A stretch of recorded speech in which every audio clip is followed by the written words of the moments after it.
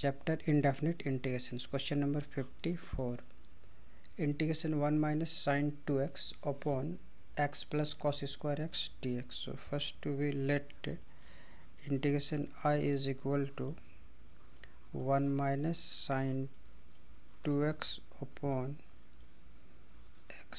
x plus cos square x dx.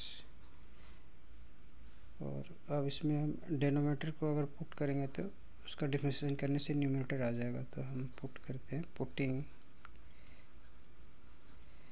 x plus cos square x is equal to t and differentiate with respect to t.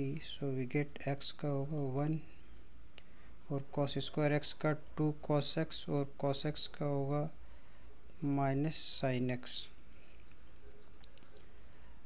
dx is equal to dt.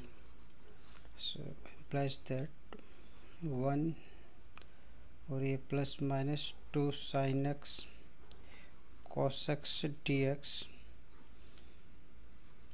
is equal to dt. और ये 2 sin x cos x का formula क्या होता है? sin 2x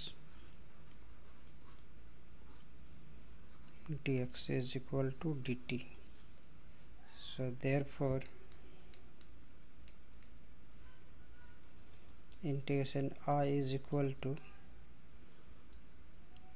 ये होगा 1 upon t और 1 minus sin x 2x की जगह पे dt. So is equal to log mod t plus c.